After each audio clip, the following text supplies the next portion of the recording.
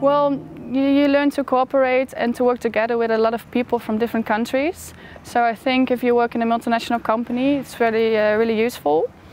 And well, besides that, you get really open-minded and independent. So I think that's really valuable.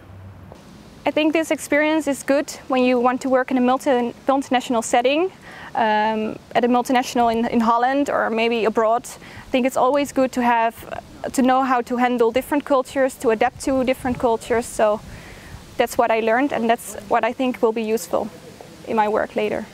I think you get more open-minded of going on an exchange, so you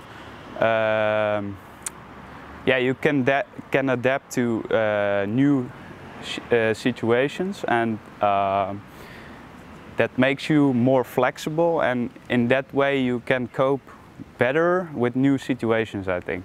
And what is very important is that I speak German very well right now, and you have relationships all over Europe, so maybe you can, if you start a business or something, you can use that in order to get somewhere. Well, I met a lot of great people which can also be useful in your career in whatever kind of way. And I learned a lot about myself, what I want, what I don't want, what I want to reach in life, and be much more patient than before. So I think they can help you in business life, but also in private life. I got loads of other friends that will eventually also be in the professional world, and I think you learn a lot from a different culture.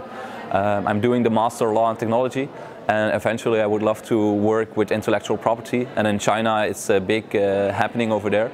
Although I've been to Sweden, which is still not China, I know much more about cultures and how I should interact with other people and not be the person that I am, because I am really enthusiastic and a bit overwhelming, and some people just don't like that, and that's what I discovered.